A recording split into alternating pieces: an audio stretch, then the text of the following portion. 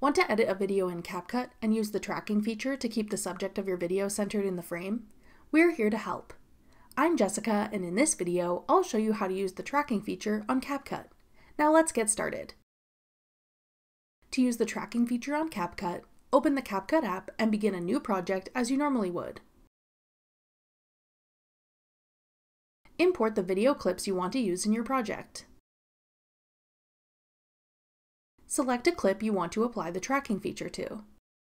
Then scroll to the right in the toolbar at the bottom and select Camera Tracking. Tap Camera Tracking. Then choose if you want to track a face, body, hands, or a custom object. I'm choosing the Custom option. Then use the box marker to select the object you want to track. You can adjust the size of the tracking box using the arrow icons. Then tap Track. The app will then process your request and adjust the placement of your video to keep your selected subject as the focus of your video.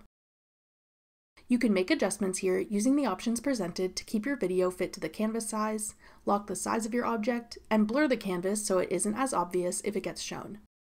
Use the switches to adjust these to your liking, then tap the check mark to save. Tap the play button to see what your video looks like.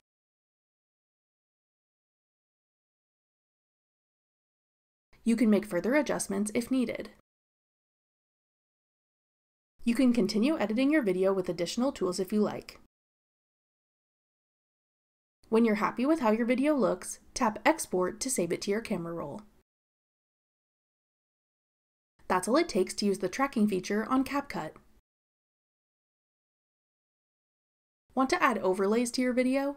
Check out this tutorial next. Click the video on your screen now to watch. Thanks for watching. If you found this video helpful, we'd love it if you'd hit the like button below and subscribe to our channel.